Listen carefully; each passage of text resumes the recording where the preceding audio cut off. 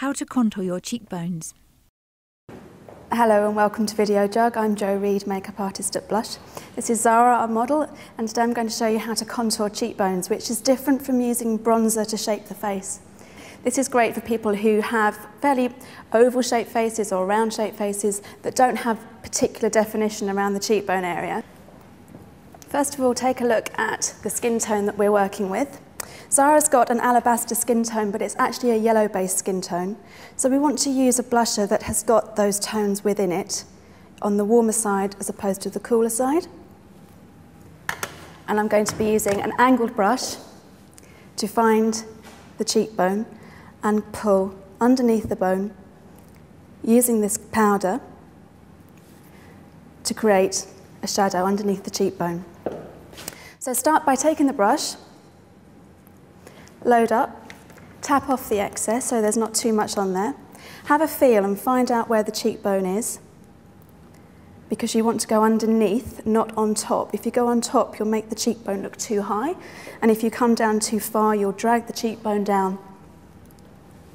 And starting right back towards the ear, I'm just going to pull the cheekbone out very lightly, using the brush with not too much powder on. The secret is less is more. You can always add more colour if you need to. Now at the moment that looks like a stripe, and what you don't want to do is leave it like that, because that looks awful.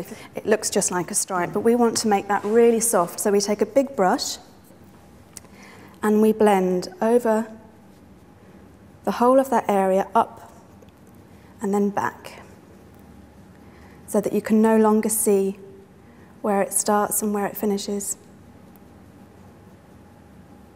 So this is very different from applying blusher. Blusher goes on top of this. We're just literally creating a cheekbone here. Okay, now I'm going to be using a blusher to go over the top of this. This is in a similar shade, but it's in a lighter shade, so it's in the same family of colour. Load up the brush, tap off the excess, and now I'm going to go over the top of the bone, going back and down. Don't go up like this with the blusher, because you'll end up with a 70s stripe, which is not what we want. This is actually called the back and down motion. Going back and down over the bone.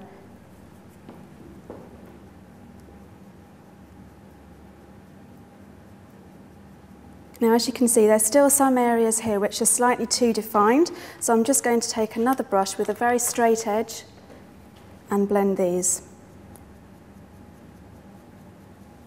Always blend, blend, blend, blend. As long as you blend,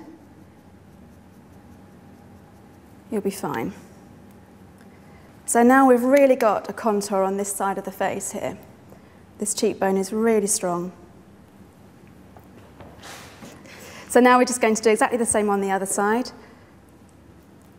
starting right back towards the ear, coming underneath the bone, working up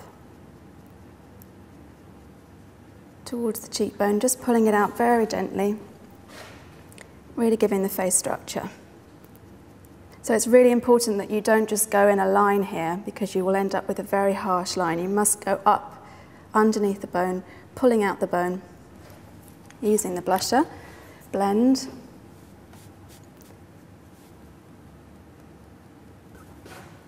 and now we're going to go over the top, and you want the brush to actually meet that contour that you've created, so that there's no gaps in between. And there we have the finished look. Beautiful sculpted cheekbones. So now we have a nice structured look here, nice and simple.